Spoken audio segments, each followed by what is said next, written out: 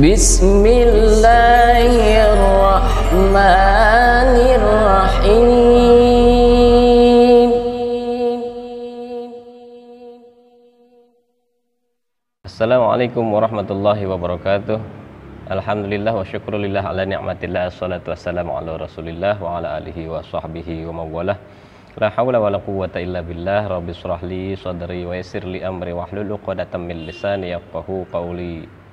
Alhamdulillah, di kesempatan video kali ini kita akan menanggapi beberapa permintaan dan pertanyaan dari beberapa audiens sahabat MQ yang telah menanyakan, diantaranya bagaimana tentang teknik menggunakan teknik head voice, atau kalau biasa kita sebut itu suara kepala ya.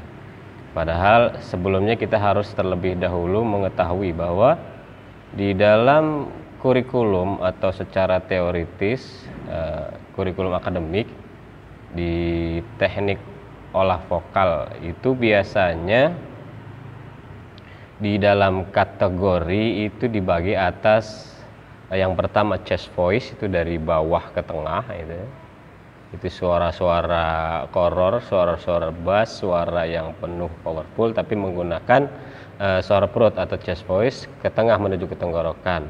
Lalu yang bagian kedua adalah head voice. Nah, ini dari tengah ke atas. Nah, ini dapat dibedakan kalau secara prakteknya, insya Allah di dalam dunia tilawah atau bagi para qori khususnya. Nah, itu secara istilahnya kita nggak akan bahas terlalu dalam, tapi fokus kepada tekniknya aja. Seperti yang ditanyakan mengenai teknik head voice atau suara kepala. Kita tahu kalau misal saya berbicara kayak gini, nah ini adalah salah satunya penggunaan dari teknik atau praktek chest voice. Kita pas lagi ngomong itu, lagi saat kita berbicara ya, kita kan ya pegang dada kita itu ada getaran-getaran. Maka itu adalah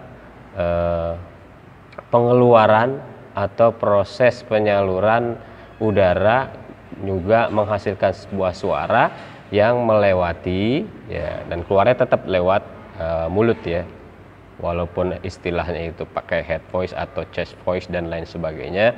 Nah, itu saat kita berbicara ini menggunakan teknik chest voice. Oke. Bismillahirrahmanirrahim. Kita pegang dada kita. Nah, ini ada getaran di sini ya.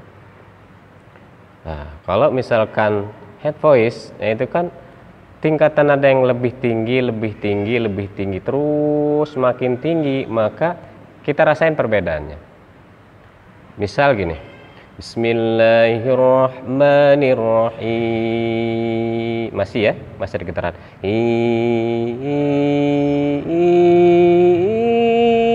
Mulai, getarannya mulai berkurang.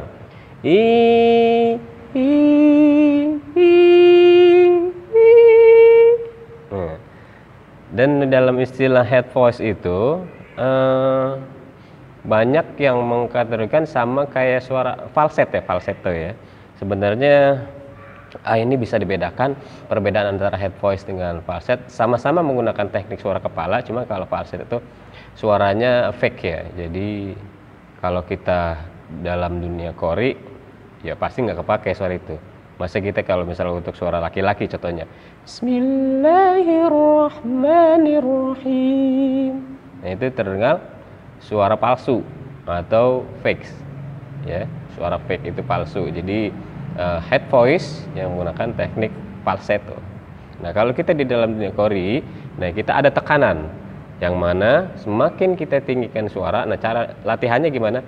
Kita sering taktis slide voice ya, dari bawah ke atas, atas ke bawah, bawah ke atas, atas ke bawah. Contoh gini, Bismillahirrahmanirrahim. Ketika kita masuk medium, getarannya agak berkurang. Tapi ketika masuk itu tadi nawa, ketika masuk ke koror atau rendah, nah itu bass ya kalau di dunia vokalnya, itu getarannya lebih keras.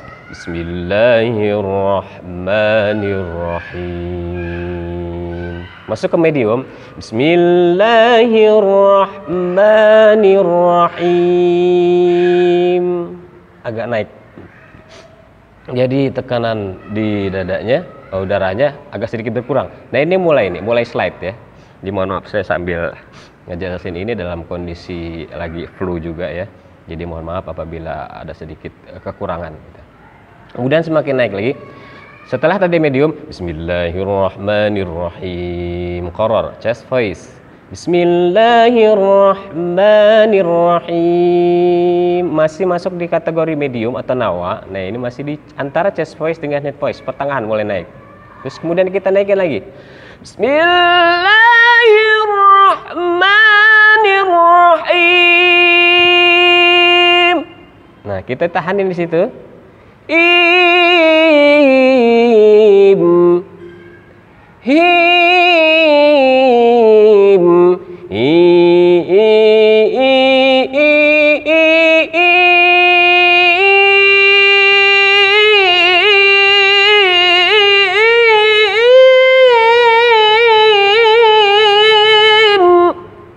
Nah, itu mulai main di head voice atau suara kepala. Mulai tekanannya di sini nggak ada karena dia lebih condong menekan ke atas. Jadi umpamakan kita mengeluarkan suara dalam sebuah ruangan gitu. Nah, ini suara kita visualisasikan atau dihalusinasikan itu keluar tapi fokusnya ada di kepala tengah ke belakang. Bismillahirrahmanirrahim. Kita slide di situ. Bismillahirrahmanirrahim. Tahan di medium. Bismillahirrahmanirrahim.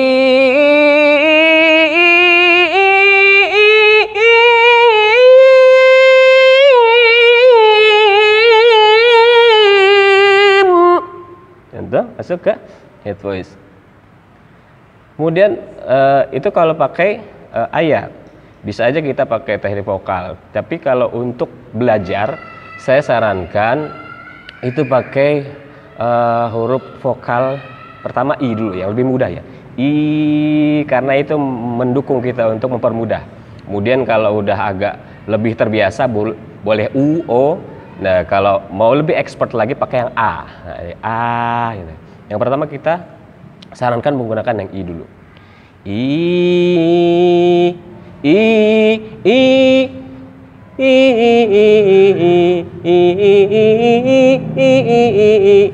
Gitu, slide. Tengah bawah ke tengah, tengah ke atas.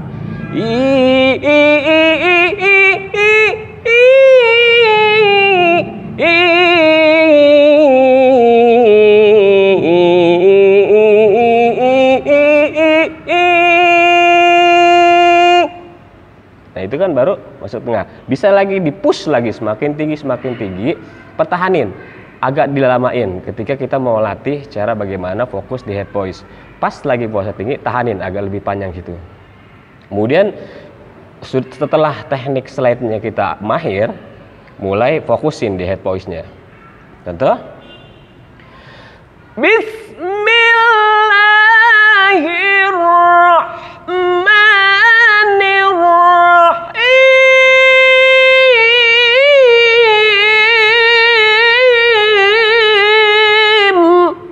Nah, itu tekanannya lebih ke kepala.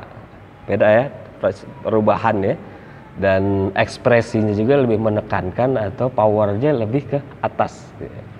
Ketika kita santai, Bismillahirrahmanirrahim.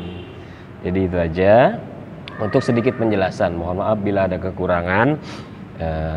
Saat ini alhamdulillah Allah sedang berikan nikmat. Di momen ini saya sedang flu. Mohon doanya juga daripada sahabat MQ semua. Mudah-mudahan Allah tetapkan untuk memberikan kesehatan untuk kita semuanya, khususnya terutama bagi kita yang telah fokus untuk mempelajari Al-Quran, belajar bimbingan tilawatil Quran. Mudah-mudahan Allah ridha, Allah rahmati, dan insya Allah apa yang kita pelajari ini menjadi sesuatu yang bermanfaat untuk kita dan semuanya. Wallahul muwaffiq ila aqwamit thoriq. Assalamualaikum warahmatullahi wabarakatuh.